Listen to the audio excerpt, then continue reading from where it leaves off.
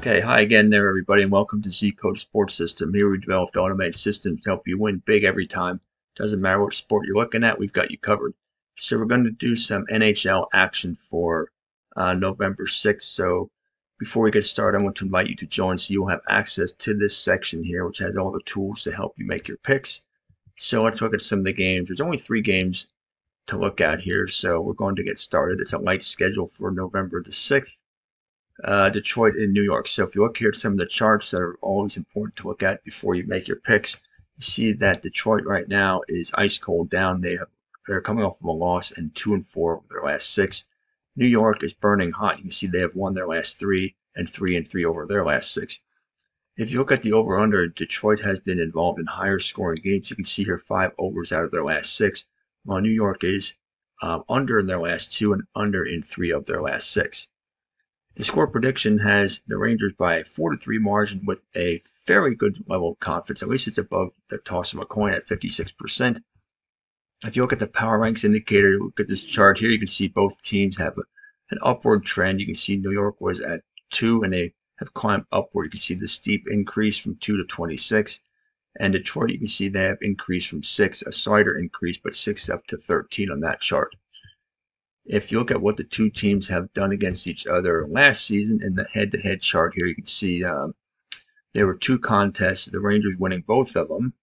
Actually, wait, no, there's actually 3 games here. Yeah, Detroit won 1, so 2-1 for the Rangers. They won 4-0, 5-4 in overtime, and Detroit won 1 at 3-2. If you take a look at the stability factor, look at this chart here, you can see +3 for Detroit, and the Rangers are at 0. They were in the negative there for a little while, but they're at 0. But they have not been as consistent with regard to their favorite underdog status. But in the end, I like the Rangers at home to win in a game going over. Okay, the next one here, Toronto and Carolina. You can see Toronto ice cold up. They're coming off of a win, but they had lost their previous 4.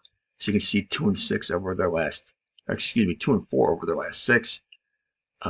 Carolina burning hot, coming off of 2 wins and winners of 3 of their last 4. The score predictor has Carolina by a 4-2 score, but pay attention to this confidence in prediction. That's only 46%, so less than a toss of a coin. The power ranks indicator chart shows Carolina up near the top as it had been for pretty much most of the season at +28. Toronto was at 20 just a few days ago, but they have dipped to +10.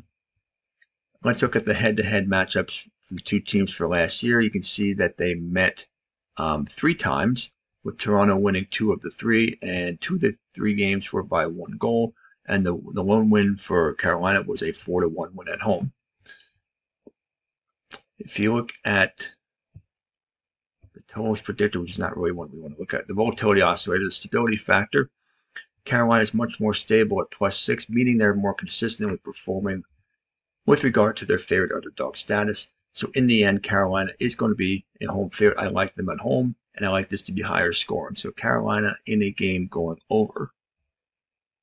The last game for the day is Florida and Anaheim. You see Florida comes in at ice cold down. They're coming off of a loss, and they have lost 4 of their last 6. Anaheim average up. After losing 4, you can see that they have won 2 in a row. If you take a look at the over/under, 3 games over and 3 games under for Florida in the last 6, 4 games over and 2 games under for Anaheim. On the power ranks indicator chart, you can see here, look at the big dip. This was on October 15th, Anaheim was at 24, and they've plummeted to 0, and they've been at 0 ever since October 28th. And you can see Florida has increased from +17 to +23. Anaheim is picked to win at home by a 3-2 margin, but the confidence in prediction is low, 44%, so take that with a grain of salt. Let's take a look at the volatility oscillator. Anaheim has been much more consistent at +5 compared to Florida at +1. Florida was higher. They were at +3, but they have been less consistent over the last few weeks. Let's take a look at the head-to-head. We see the head-to-head matchup last year. Florida, a 3-0 winner on the road and a 3-2 winner at home in overtime on April the 12th. So in the end, I do have Florida on the road. They're just a stronger team overall. This could very well be another overtime game. I like Florida, but I think passing on the over-under is the smart play here. Okay, there you have it. Happy betting. See you next time.